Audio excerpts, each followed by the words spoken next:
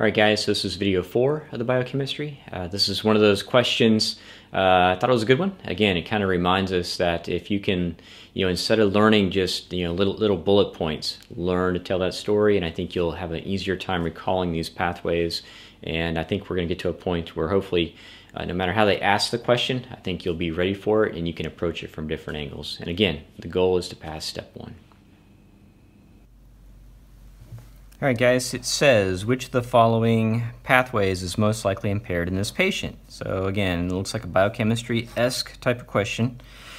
And it says, a 3-year-old presents with parents to his pediatrician for routine follow-up. During the examination and testing, it is noted that the child's urine darkens when left out in room air. There does not appear to be any developmental delays noted or missed milestones according to the parents. Which of the following pathways is most likely impaired? So again, what's the giveaway on the diagnosis on this thing? It's going to be that whole when the urine darkens when left out in room air. So again, what are you thinking? Alkaptonuria. Okay. What's its inheritance pattern? Well, we learned last time, autosomal recessive. So they're asking which of the following pathways is most likely impaired. So they weren't asking what's the deficient enzyme. They weren't asking what's the thing that's built up. They're asking what's the messed up pathway for this person. So that's why I always say you better start with what?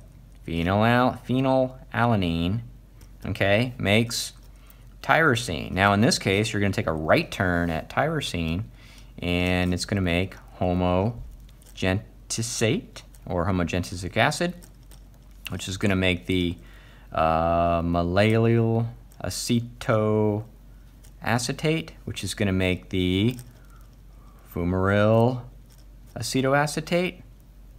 Now we're doing a little bit quicker, right? And then it can make the fumarate, and fumarate's going to go where? He's going to go into the TCA cycle.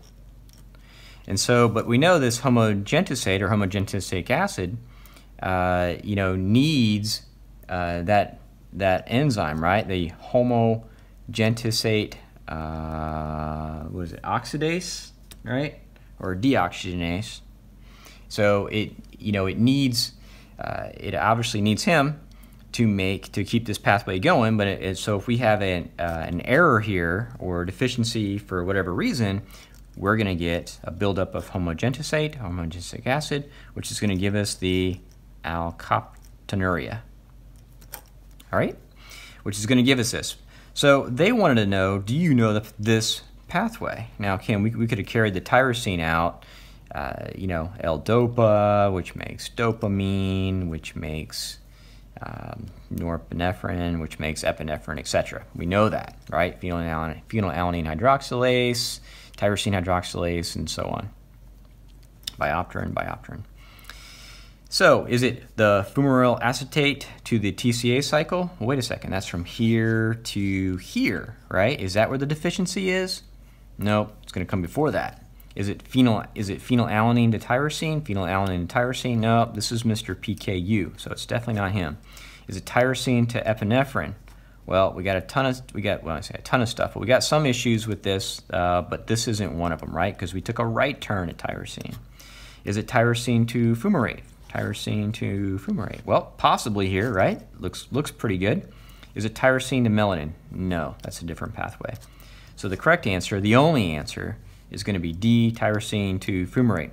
But this is the kind of question that they ask you for, that they can ask you on the boards. Is again, it's total biochemistry, but you can answer so many questions starting from this. Again, took the right turn. Eventually, we'll get to the TCA cycle.